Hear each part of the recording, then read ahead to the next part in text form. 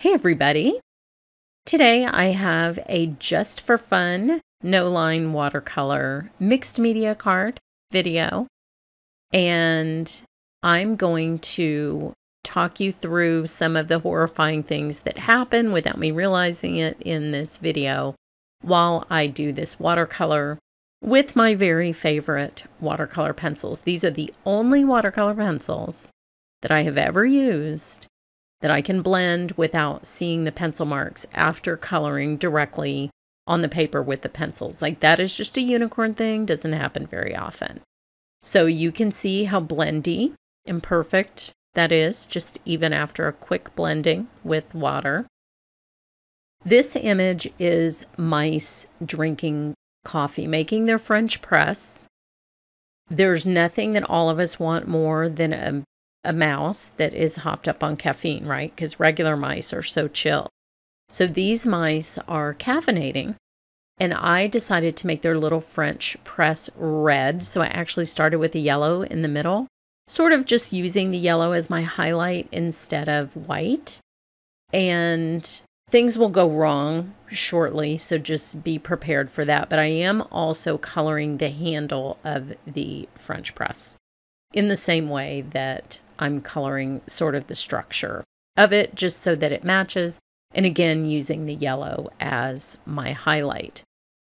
Now, while you watch some of these horrifying things happen that are about to happen, I will walk you through how I built the background of this card and kind of what makes it a mixed media card. But here's where it gets really scary. So right here, I just completely mistake this mouse's tail for part of the coffee pot, like a complete nincompoop. But I fix it later, so don't worry. Watercolor is a very forgiving medium. So let's just talk about the rest of the card. Now, for the rest of the card, I used 3 different colors of Distress Oxides that I used my Misty to be able to kind of mix those inks on the stamp.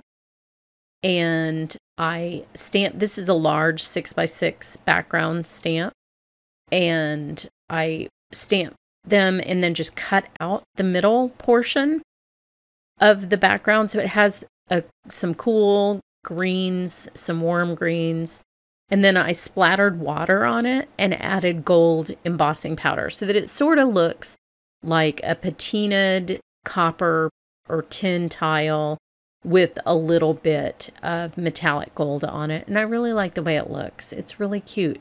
And that's the backdrop for my little caffeinated mice. So I felt like it gave the ambiance that they were in a little cafe with like these beautiful little tiles.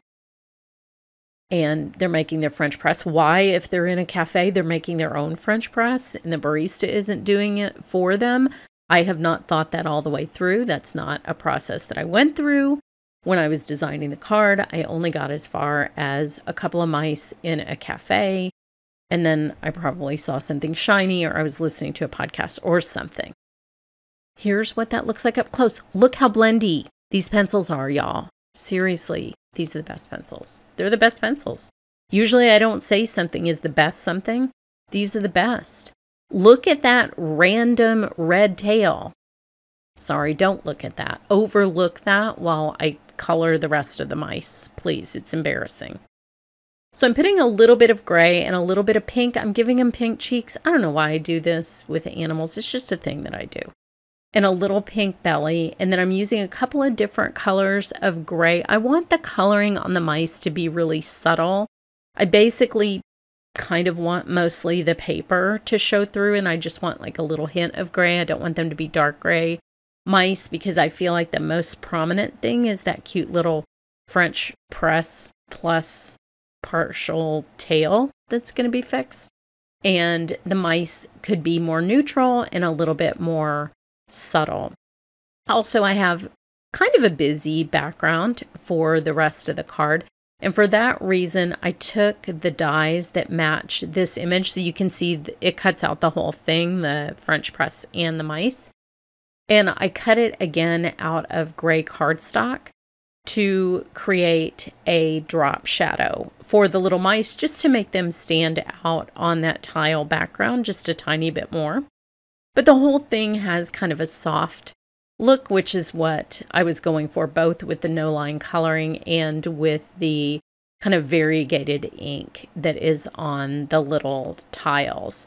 So with the mice, it's easier just to keep it pretty light in the beginning. I can go back and add shading, which I do just to give them a little bit of dimension.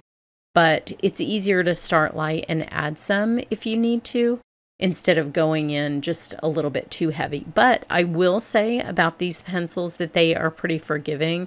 So in a couple of places, you'll see me put down a really dark little bit of gray, and I can just add water and immediately blend that out. You will also see on my horrifying tail mistake how easy it is to just lift even red, which is one of the trickiest colors to lift.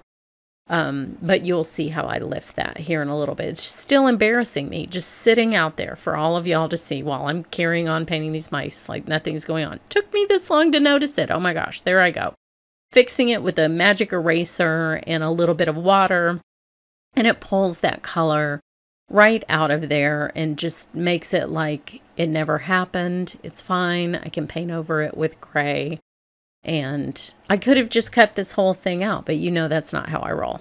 All my mistakes stay in so that you can learn from them and realize that this is the mouse's tail and it's not part of the coffee pot, even though it looks like it.